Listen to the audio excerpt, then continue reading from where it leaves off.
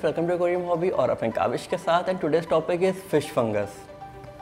इस वीडियो में हम लोग बात करेंगे कि मतलब कि फ़िश को फंगस कैसे होता है, उसके रीज़न क्या होते हैं और उसके सिम्टम्स क्या होते हैं, कैसे पहचान सकते हैं और मतलब कि किस किस टाइप के फंगस होते हैं। और सबसे लास्ट पॉइंट और सबसे इंपॉर्टेंट पॉइंट, उसको आप क्योर कैसे कर सकते हैं, फंगस को कैसे क्योर कर सकते हैं और उससे आप कैसे बच सकते हैं और अपने फ़िश को कैसे ठीक कर सकते हैं फंगस से। तो चलिए अपनी वीडियो स्टार्ट करते हैं और वीडियो को स्किप ना करिएगा ताकि आपसे कोई भी पार्ट मिस ना हो जाए। सो फ्रेंड, जैसा कि आप लोग देख सकते हैं मेरे बगल में एक क्वारंटीन टैंक रखा हुआ है। क्वारंटीन टैंक क्या होती है इसकी पूरी वीडियो यहाँ पर आप लोग क्लिक करके देख सकते हैं। क्वारंटीन टैंक क्या होता है, कैसे सेटअप करते हैं, इसको हमने कैसे बनाया था। और आप लोग देख सकते हैं कि इसके अंदर हमारी क्लाउन फिश है, जो कि एक क्लाउन फिश है। पहले हम एक पेयर क्लाउन फिश का लेके आए थे, मतलब कि 2 पीस क्लाउन फिश थी। उसकी वीडियो यहाँ पर आप लोग क्लिक करके देख सकते हैं। मरी नहीं है, दूसरी वाली जिंदा है, वो अभी उसको कुछ नहीं हुआ है, सब कुछ सही सलामत है। तो मेरी क्लाउन फिश है, इसको एक्चुअली फंगस हो गया था।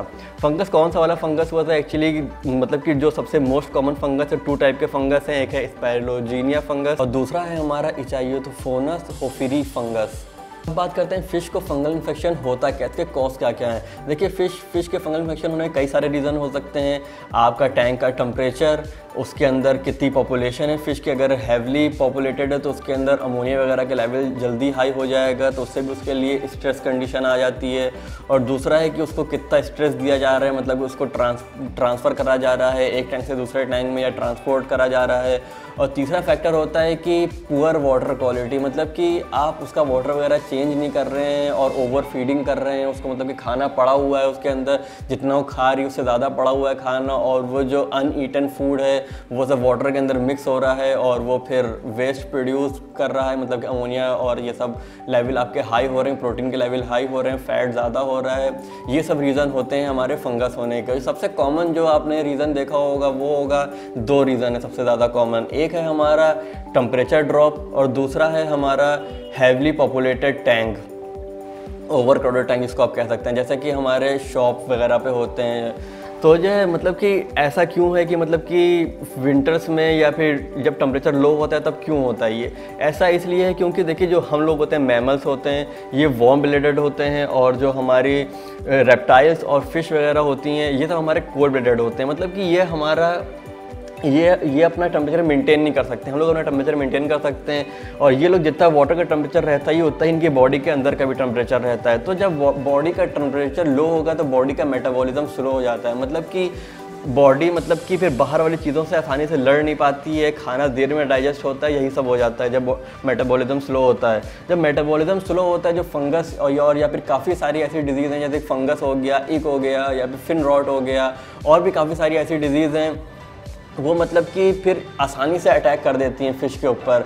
और जब फ़िश का इम्यून सिस्टम स्ट्रांग होता है तो उसके ऊपर अटैक नहीं कर पाते, क्योंकि जितने भी मतलब कि काफ़ी सारे बैक्टीरिया और ये मतलब जो ट्रांसमिटेड डिजीज़ होती हैं ये सब वाटर के अंदर प्रेजेंट होती हैं। क्योंकि जो वाटर हम लोग की जो घर का वाटर होता है वो भी मतलब कि काफ़ी हद तक मतलब कि एक कंट्रोल इन्वायरमेंट में होता है, तो उसके अंदर मतलब कि ये जितने भी डिजीज़ वाले पैरासाइट्स वगैरह होते हैं ये सब बहुत ही कम चांसेस रहते हैं होने के। बट एक वगैरह होगी ना, काफ़ी कॉमन डिजीज़ है, तो ये मतलब कि आपके वाटर के अंदर होती है, काफ़ी सारे चांसेस होते हैं कि ये हो। और जो हमारे मतलब कि जो शॉप वगैरह के टैंक होते हैं ना, उसके अंदर मतलब कि रोज़ रोज़ नया पानी आता रहता है, नई फिश आ रही हैं और इधर उधर से ट्रांसपोर्ट हो रही हैं, तो उसके अंदर बहुत ही ज़्यादा हाई चांसेस रहते हैं कि वो वाला पानी हो। इसीलिए हमेशा कहते हैं कि वो वाला पानी कभी भी अपने टैंक के अंदर ना डालें। और जब मतलब कि उस पानी के अंदर पहले से ही मतलब कि जो भी बैक्टीरिया, वायरस या जो भी उसके अंदर है, और फिर आपकी जो फ़िश होती है वहाँ पर वो मतलब कि इतना ट्रांसपोर्ट होके आती है तो वो वीक हो जाती है, मतलब कि उसको सही से फूड वगैरह नहीं मिला होता, इतनी अच्छी उसकी हेल्थ होती नहीं है, हेल्थ डाउन हो गई होती है। तो उसके ऊपर ईजिली कोई भी जो मतलब कि डिजीज़ वाले पैरासाइट, बैक्टीरिया या कुछ भी ऐसा होता है, पैथोजेंस होते हैं, वो उसके ऊपर अटैक करते हैं। और फिर अटैक करने के बाद फिश उससे लड़ नहीं पाती है और फिर उसके सिम्टम्स इतनी जल्दी आपको नहीं दिखते जब उसको घर लेके आते हैं, क्योंकि शॉप पे क्या होता है, माल आया, हफ्ते भर के अंदर जो उनका स्टॉक होता है वो निकल जाता है, हफ्ते भर के अंदर, 10 दिन के अंदर, या जैसा भी रहता है उनका। कोई जो अच्छे सेलर्स होते हैं उनका मतलब कि ओवरनाइट निकल जाता है। फिर आप उसको अपने घर में ले आते हैं और फिर देखते हैं कुछ दिन के बाद उस पर फंगल इन्फेक्शन हो गया। एक्चुअली मतलब कि सिर्फ यही रीज़न नहीं है कि उनके वाटर में फंगल डिजीज़ होती है या फिर वैसा कोई बैक्टीरिया या फिर कोई ऐसा पैथोजन होता है। एक्चुअली ट्रांसपोर्ट होके आती है, टेम्परेचर लो होता है। ज़रूरी नहीं है कि जिस शॉप से आप बाय कर रहे हैं वहाँ का टेम्परेचर बिल्कुल 28 डिग्री या फिर 30 डिग्री या ऐसा कुछ मेंटेन हो वहाँ का, और फिर जब आप लेके आते हैं तो वाटर का टेम्परेचर भी वहाँ का लो होता है, जिसमें ये सारी डिजीज़ और अच्छे से ग्रो करती हैं और फिर अपने टैंक में ला के डालते हैं और फिर टेम्परेचर फ्लक्चुएशन होता है। या फिर शॉप का टेम्परेचर, हम हमेशा नहीं कहते हैं कि शॉप वाले की गलती है, वाटर ख़राब है वहाँ का, ऐसा कुछ ऐसा नहीं होता है। कई बार वहाँ का टेम्परेचर मेंटेन है और आपने अपने टैंक में ला के डाला जहाँ का टेम्परेचर लो है, तब भी डिजीज़ बहुत ही स्पीड से फिर आपको दिखेगी कि हाँ आपका टेम्परेचर लो है और फिर डिजीज़ आपको दिखना शुरू हो गई। ये मतलब कि ज़्यादातर इसीलिए आपने देखा होगा विंटर्स में ये डिजीज़ बहुत ज़्यादा होती है और समर्स में आप लोगों ने देखा होगा बहुत ही कम वाली डिजीज़ होती है। और अब आप लोग कहेंगे कि भाई अभी तो समर चल रहा है तब भी आपके फिश को ये फंगल इन्फेक्शन कैसे हो गया। एक्चुअली ये समर नहीं चल रहा है, रेनी सीज़न चल रहा है और आजकल टेम्परेचर फ्लक्चुएशन ज़्यादा हो रहा है। मतलब कि बारिश हो जाती है तो टेम्परेचर लो हो जाता है और फिर 1-2 दिन में फिर टेम्परेचर हाई हो जाता है। और टेम्परेचर फ्लक्चुएशन फिश के लिए काफ़ी ज़्यादा हार्मफुल होता है, उसका हमेशा ख्याल रखिए कि टेम्परेचर ज़्यादा फ्लक्चुएट ना करे। तो ये टेम्परेचर आजकल बीच में लो हो रहा है, इसीलिए मेरे फ़िश को ये फंगल इन्फेक्शन हो गया। और क्लाउन फिश वैसे मरीन फ़िश होती हैं जितनी भी, उसमें आप मरीन फ़िश में स्पेशली क्लाउन फिश में आजकल जो ये वाला सीज़न होता है ना, मतलब कि रेनी सीज़न, इसमें ये फ़िश फंगल, ये कॉटन वुल डिजीज़ या फिर फ़िश फंगल डिजीज़ थोड़ी सी कॉमन हो जाती है। और भी जो फ्रेश वाटर है उसमें भी थोड़ी सी कॉमन हो जाती है। और विंटर्स में बहुत ही ज़्यादा, मतलब कि आपको क्या कहें, 60% फ़िश में फ़िश फंगल डिजीज़ आने के चांसेस रहते हैं अगर आपने सही प्रिकॉशंस ना लिए उसको लाने के बाद। इसीलिए जो न्यूली इन्वॉल्व होते हैं इस हॉबी में, हम उनको हमेशा सजेस्ट करते हैं कि आप अपना टैंक विंटर्स में स्टार्ट ना करिए, समर्स में स्टार्ट करिए। एक्चुअली एक्सपीरियंस्ड हॉबी होते हैं उनके लिए विंटर सीजन काफ़ी अच्छा होता है, क्योंकि विंटर में टेम्परेचर मेंटेन करना काफ़ी ईजी होता है। क्योंकि जो हीटर्स आते हैं ना, हीटर्स चीप होते हैं और चिलर्स काफ़ी कॉस्टली होते हैं। तो विंटर में एक एक्सपीरियंस बंदा जो भी होता है उसके लिए विंटर काफ़ी सही रहता है कि उसमें टेम्परेचर वो कंट्रोल कर लेगा। और जो न्यूली इन्वॉल्व होते हैं हॉबी में, वो टेम्परेचर वगैरह मेंटेन नहीं कर पाते हैं और टेम्परेचर ड्रॉप होना काफ़ी हार्मफुल होता है मछली के लिए। ड्रॉप होना और उससे भी ज़्यादा हार्मफुल होता है टेम्परेचर फ्लक्चुएशन। मतलब कि कभी जो लोग होते हैं न्यूली इन्वॉल्व लोग, वो लोग मतलब कभी हीटर ऑन कर दिया फिर हीटर ऑफ कर दिया, रात में सो रहे हैं तो हीटर ऑफ कर दिया, ये सब होता है। तो इस सब टेम्परेचर फ्लक्चुएशन से भी फ़िश को फंगस आ जाता है। क्योंकि जो फंगल वाला जो आप लेके आए हैं, जो भी अपनी फ़िश न्यू लेके आए हैं, वो आपके वाटर में अभी फंगल वाला बैक्टीरिया, वायरस या फिर जितने भी पैथोजेंस हैं एक वगैरह के, वो सब वाटर में प्रेजेंट है। बट आपकी फ़िश स्ट्रॉन्ग है कि उससे लड़ रही है, उसको कोई बीमारी वो ना हो। तो ये आप लोगों को एक एग्जाम्पल देते हैं। जैसे कि हम ह्यूमन बींग्स हैं, हम लोग मतलब कि मान लीजिए किसी को, आप एक रूम में बैठे हैं 3-4 लोग, वहाँ पर किसी एक बंदे को कोई भी ऐसी बीमारी है जो कि ट्रांसमिटेड डिजीज़ है, मतलब कि वो ट्रांसफ़र हो सकती है। बट आपका इम्यून सिस्टम इतना स्ट्रॉन्ग है कि आपको वाली डिजीज़ नहीं हुई और आपके बगल में आपका फ्रेंड बैठा था उसको वाली डिजीज़ हो गई। यही सेम लॉजिक, सेम प्रिंसिपल हमारी फ़िश के साथ भी अप्लाई होता है कि मतलब कि आपके वाटर के अंदर, मतलब कि चांसेस हैं जब आप कोई भी नई फ़िश लेके आए हो तो चांसेस हैं कि आपके वाटर के साथ या फिर आपके फ़िश के ऊपर कोई भी पैरासाइट वगैरह आ गया हो और वो आपके फ़िश के ऊपर, जो आपकी फ़िश है उस पर वो उसके ऊपर होस्ट नहीं कर पा रहा है, मतलब उसके ऊपर अटैक वो नहीं कर पा रहा है, क्योंकि वो फ़िश इतनी स्ट्रॉन्ग है कि उससे लड़ रही है। और अगर टेम्परेचर ड्रॉप होगा या फिर उसका इम्यून सिस्टम वगैरह मतलब कि वीक हो जाएगा, आप उसको फीडिंग वगैरह सही नहीं देंगे, तो फिर वो जो बैक्टीरिया, वायरस या जो भी पैथोजेन है वो उसके ऊपर ईजिली अटैक कर देगा और फिर आपकी फ़िश बीमार होना स्टार्ट हो जाएगी। आप लोग को सिम्टम्स दिखेंगे, फिर उसको फिर ट्रीट करना पड़ेगा। अब बात कर लेते हैं आप लोग डिजीज़ को पहचानेंगे कैसे, आपको फंगल डिजीज़ हुई है कि इक हुआ या कौन सी प्रॉब्लम है, वो पहचानेंगे कैसे। एक्चुअली जो न्यूली इन्वॉल्व लोग होते हैं हॉबी में, उनके लिए पहचानना थोड़ा मुश्किल होता है, थोड़ा कि काफ़ी मुश्किल होता है। जब तक कंडीशन क्रिटिकल नहीं हो जाती वो लोग नहीं पहचान पाते हैं। तो आप लोग कैसे पहचानेंगे, मतलब कि देखिए जो इक होगी ना, उसमें मतलब कि आप लोग को दिखेगा फ़िश के ऊपर जैसे लगेगा कि नमक जैसे नहीं होता, सॉल्ट होता है, लगेगा सॉल्ट चिपका हुआ है, ऐसे लगेगा किसी ने सॉल्ट छिड़क दिया। अगर आपको वैसे 2-3 डॉट्स भी दिखते हैं ना, तो भी उसके ऊपर लगेगा सैंड तो नहीं है ना, बट अगर लगे कि हाँ चिपके हुए हैं परमानेंटली, तो फिर जल्दी से आप जाके एंटी इच या फिर एंटी इक वगैरह जाके ले आइएगा और फिर अपना ट्रीटमेंट स्टार्ट कर दिएगा। और फंगल इन्फेक्शन कैसे होता है, फंगल इन्फेक्शन आप कैसे पहचानेंगे। फंगल इन्फेक्शन में जो स्पॉट्स होंगे ना, वो पैचेस जैसे होंगे, वो पैचेस थोड़े बड़े होंगे, हो सकता है माउथ के चारों तरफ हो या फिर गिल्स के साइड में हो। ऐसा लगेगा जैसे कि ऊपर वाली स्किन थोड़ी सी मतलब कि स्लाइमी सी हो गई है और वो उखड़ सी रही है, इस टाइप का आप लोग को लगेगा। मतलब कि कैसा बताएं, लगेगा कि स्किन थोड़ी सी सॉर टाइप की रही है, इस टाइप का वाइट सी हो रही है, ऐसा लगेगा। और जो फिश होगी ना वो अपने आप को रब कर रही होगी इधर उधर, कभी रॉक्स के ऊपर रब कर रही होगी स्पीड से, कभी टैंक के बेस पे रब करेगी, कभी फिल्टर पे जाके अपने आप को रब करेगी जाके झटके से। तो समझ जाइएगा कि वो उसको प्रॉब्लम हो रही, काफ़ी ज़्यादा इरिटेशन हो रहा है जो भी उसके ऊपर है, और आपको उसका ट्रीटमेंट स्टार्ट करना है। और आपकी फिश अगर साइड में हो जाए, फीडिंग वगैरह ना ले, या फिर बॉटम में कहीं पर हो जाए, या फिर कहीं पर मतलब कि प्लांट्स वगैरह बीच में जाके अपने आप को फंसा ले, तो फिर समझ जाइए कि अब कंडीशन काफ़ी ज़्यादा क्रिटिकल हो चुकी है। अब आपको फ़ौरन कोई ना कोई एक्शन लेना है, वो मेन टैंक में ट्रीट करना उसको काफ़ी ज़्यादा मुश्किल होगा। तो उसके लिए आपको एक अलग टैंक सेटअप करना पड़ेगा, जैसे कि मेरा क्वारंटीन टैंक, ऐसा कोई टैंक सेटअप करना पड़ेगा आपको, ताकि उसको जल्दी जल्दी आप ठीक कर सकें, वरना केस हाथ से निकल जाएगा, फिर आपकी फिश को बचाना बहुत ही ज़्यादा मुश्किल हो जाएगा। तो अब हम लोग चलते हैं सबसे इम्पॉर्टेंट पॉइंट की तरफ कि how to treat fungal infection. तो पहले आपको बीमारी पहचानना बहुत इंपॉर्टेंट है कौन सी है, उसके बाद फिर आप जाके ट्रीटमेंट आप स्टार्ट करिए। ट्रीटमेंट अब आपको कैसे स्टार्ट करना है, चाहे सॉल्ट वाटर हो या फ्रेश वाटर हो, दोनों में ही आपको मेडिसिन की हेल्प लेना पड़ेगी। तो कौन सी मेडिसिन आपको लेना है, अगर आप देखिए कि अगर हल्का फुल्का इन्फेक्शन है और सारी फिश में आ रहा है तो आप मेन टैंक में भी ट्रीट कर सकते हैं। बट हम हम हाईली सजेस्ट करेंगे कि एक और सेकेंडरी टैंक आपके पास होना चाहिए, जैसे कि मेरे पास क्वारंटीन टैंक है, ऐसा कोई भी टैंक हो, हॉस्पिटल टैंक, तो उसके अंदर आप आसानी से ट्रीट कर सकते हैं। क्यों, ऐसा क्यों है, जैसे कि मान ली मेरी एक क्लाउन फिश को ये हुई थी, मतलब फंगस हुई थी, तो ऐसा नहीं है कि हमें पूरे टैंक में दवा डालना पड़ रही हो और मेरी सारी फिश भी सफ़र कर सकती हैं उससे। ऐसे हमने जैसे ही देखा एक में हमने सिम्टम्स देखे कि हाँ इसमें आई डिजीज़, तो हमने उसको फ़ौरन निकाल के इसमें कर दिया। मतलब ये तो मेरी पहले से ही थी, बट हम एक फॉर एग्जांपल बता रहे हैं, आपने निकाला और फ़ौरन अपने हॉस्पिटल टैंक में शिफ्ट कर दिया, फिर उसका ट्रीटमेंट स्टार्ट कर दिया आपने। और ट्रीटमेंट आपको कैसे स्टार्ट करना है, अगर मान लिया आपकी सॉल्ट वाटर फिश है तो जितनी सैलिनिटी आपकी मेन टैंक की है उतनी सैलिनिटी आप अपने रखिए टैंक की, उसके बाद धीरे धीरे सैलिनिटी लो करना शुरू कर दिया। जैसे कि हमने भी अपनी सैलिनिटी लो करना स्टार्ट कर दी थी, मेरी सैलिनिटी 35 ppt थी, फिर हमने धीरे धीरे उसको डिक्रीज़ करना शुरू कर दिया था। और हमने कॉप्रोमाइन यूज़ करी थी, क्योंकि पहले हमको लगा कि एक आई, क्योंकि जैसे हमको 2 डॉट दिखे थे डॉर्सल फिन के, वही ऊपर वाला फिन होता है, इसमें हमें 2 डॉट दिखे थे, तभी हमने ये जो मेरे पास कॉप्रोमाइन थी ये हमने फिर डाल दी। 5 ml लिखा हुआ था इस पर, जितनी डोज लिखी हुई थी, मेरे 100 लीटर का टैंक है तो उसमें 5 लीटर लिखा देते हैं 100 लीटर के लिए।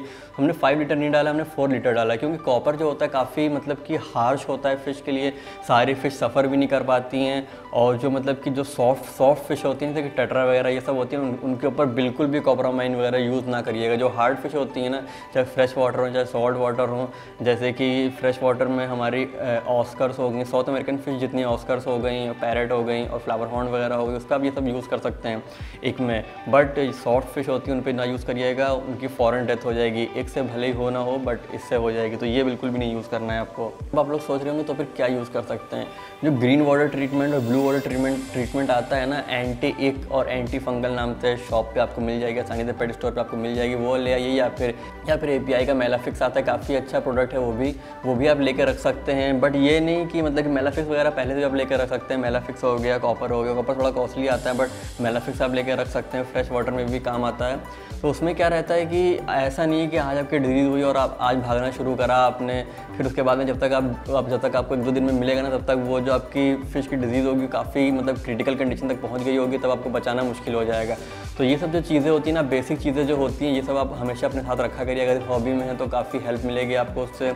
और अगर मान लिया आपकी मतलब कि फ़िश की कंडीशन काफ़ी ज़्यादा क्रिटिकल हो गई है तो अपना ट्रीटमेंट स्टार्ट करना। बट ट्रीटमेंट स्टार्ट करने से पहले एक चीज़ हम कहना चाहेंगे, जब भी अपना ट्रीटमेंट स्टार्ट करें, जो आपकी फ़िश हो उसको मतलब कि उसको हेल्दी रखें। आप हेल्दी कैसे रखेंगे, जो भी आप उसको फीड दे रहे हैं उसको फीड को क्वांटिटी बढ़ा दिए। फीड की क्वांटिटी आपको ऐसे नहीं बढ़ाना है कि मतलब कि अगर आप 1 स्पून दे रहे हैं तो आप 2 स्पून डालने लगे, ऐसा आपको नहीं करना है।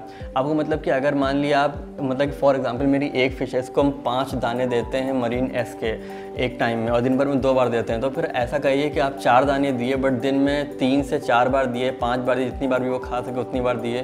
और उसको ऐसे नहीं कि नॉर्मली दे रहे, नॉर्मल भी दे सकते हैं अगर आपकी फ़िश ले रही तो अच्छी बात है, बट अगर जैसे कभी कभी जब फ़िश बीमार होती है, काफ़ी ज़्यादा परेशानी में होती है, तो फिर वो फीडिंग लेना छोड़ दी। तब आपको क्या करना है, उसमें आप जिंजर और गार्लिक ले सकते हैं, लहसुन और अदरक जो होती है नॉर्मल जो मिलती है, इसका लिक्विड भी आते हैं, मतलब मार्केट में आपको ईजिली मिल जाएंगे। बट अगर मतलब कि अगर आप घर पर बनाना चाहें तो भी आसानी से बना सकते हैं। तो जिंजर और गार्लिक ले लिए, उसकी जो ऊपर वाली कवरिंग होती है इसको छील लिए, उसके बाद उसके छोटे छोटे से टुकड़े कर लिए। छोटे छोटे से टुकड़े करने के बाद आप देख सकते हैं कैसा लग रहा है ये। फिर आपको एक कपड़ा लेना है, कोई भी कपड़ा ले सकते हैं आप, कॉटन का या फिर कोई भी चीज़ ले सकते हैं, पतला सा कपड़ा, उसमें सारे पीसेस रख दिए। उसके बाद में एक टाइट सी एक गठरी जैसी बना ली, पोटली जैसी बना ली आप उसको। फिर आपके पास जो भी प्लायर हो या कोई भी चीज़ हो, आप उससे अच्छे से दबाइए उसको, या उसको दबाएंगे तो फिर उसमें से जो जूस है इसका जिंजर और गार्लिक को निकलना शुरू हो जाएगा। आपको ऐसे ही करना है काफ़ी देर तक, देख सकते हैं आप लोग कैसे कर रहे हैं। ऐसे ही आपको दबाना है पूरा पूरा, ताकि कुचल जाए, मैश हो जाए पूरा। जब हो जाएगा तो जो लिक्विड निकलेगा ना उसको आप कलेक्ट कर लिए, किसी भी चीज़ में कलेक्ट कर सकते हैं। ये देख सकते हैं आप लोग, उसमें चाहें तो आप थोड़ा सा वाटर भी मिक्स कर सकते हैं ताकि थोड़ा सा डाइल्यूट हो जाए, बस थोड़ा ही मिक्स करिएगा, ज़्यादा ना मिक्स करिएगा।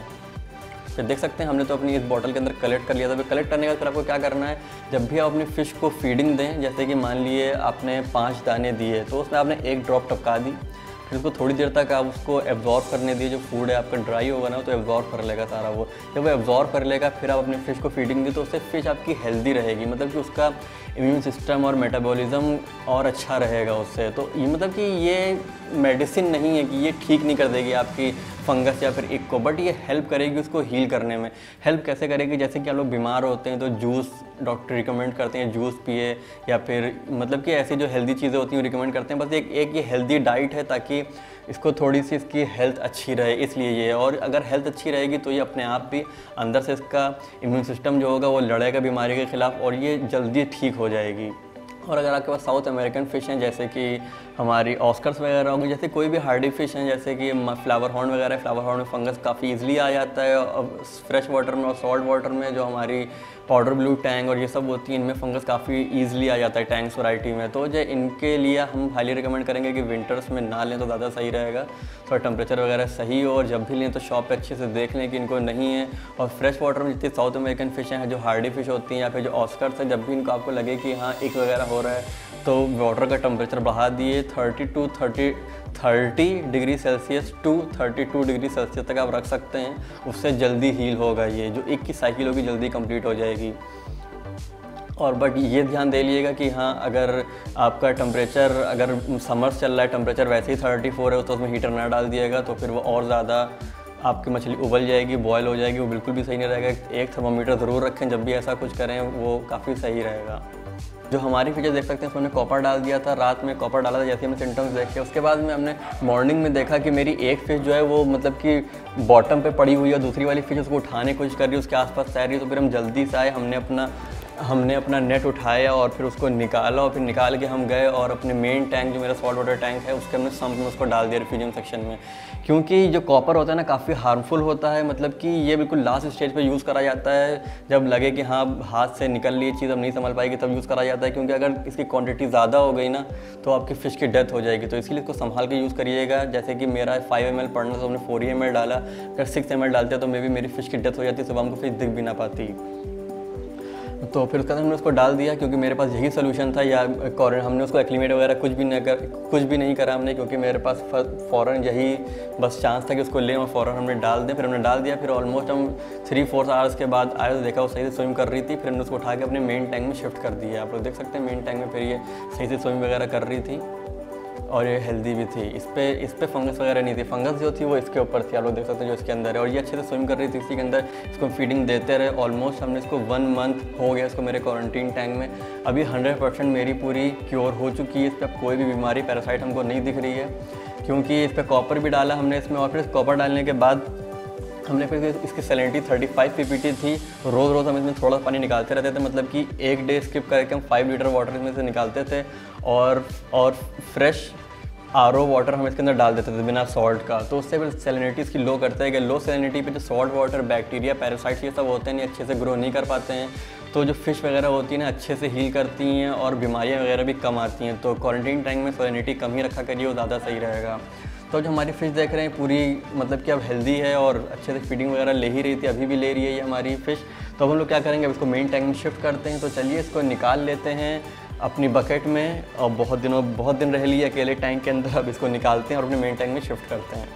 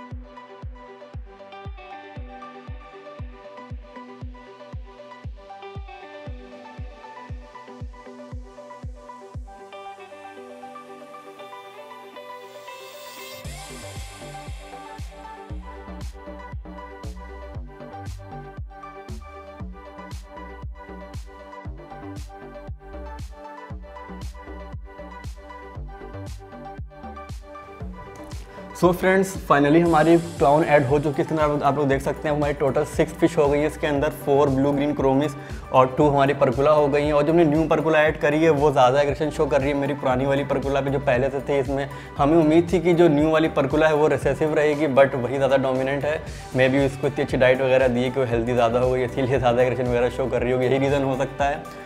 और अब कुछ दिनों में थोड़ी और फिश ऐड करेंगे। और हम एक और टिप देना चाहते हैं कि अगर आपके फ़िश को मतलब कि अगर फंगस वगैरह है तो अपने टैंक में आप एयर की क्वांटिटी कम कर दी है। मतलब कि जो एयर स्टोन वगैरह अगर आप यूज़ करते हैं, एयर पम्प जिसको ऑक्सीजन कहते हैं वो यूज़ करते हैं, वो ऑफ कर दिए।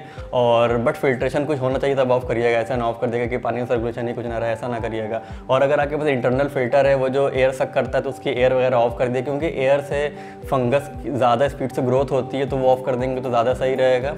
और वीडियो लंबी ज़्यादा हो गई हमको पता है, बट क्या करें, हमसे आधी अधूरी इन्फॉर्मेशन के साथ वीडियो बनाई नहीं जाती। कुछ व्यूज़ के लिए बनाते हैं तो पूरी सही से बनाते हैं ताकि जिसको इन्फॉर्मेशन मिले पूरी सही से मिले। तो वीडियो अच्छी लगी तो लाइक ज़रूर करिएगा, अपने कमेंट करना बिल्कुल ना भूलिएगा कि आपके क्या टिप्स हैं, क्या सजेशंस हैं और क्या फीडबैक वगैरह सब कमेंट कर दिएगा। और अभी तक सब्सक्राइब नहीं करा तो सब्सक्राइब जरूर कर लिए और बेल आइकन जरूर दबा लीजिए ताकि आपको नोटिफिकेशन मिल जाए नेक्स्ट वीडियो की। मिलते हैं नेक्स्ट वीडियो में, तब तक के लिए बाय फ्रेंड्स।